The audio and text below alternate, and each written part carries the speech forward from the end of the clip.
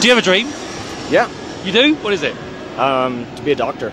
Okay. So how you making it happen? Well, I just got into school, so I got to start that first. And then it just goes from there. But yeah, I start school next year, so. It's amazing you want to do that, because a doctor, your basic core is you want to help people, right?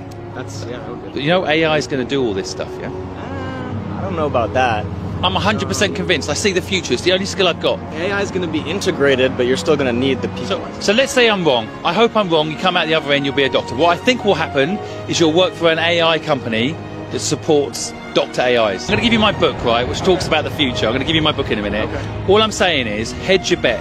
Learn about AI. Yes. Spend the next 8 years being an AI expert. Okay. Because even if I'm wrong, great, you're just going to know more. Sure. So don't go one-track mind. Don't think 8 years from now, be a doctor. Think about how the technology is going to play a part, and they won't teach you much about that in your present education process, because they don't know what's happening. Yeah. So you become the expert, then you'll help a lot of people. What's your name? Callahan. Callahan. You're an awesome human being. I feel it in my bones, yeah? Well done, man.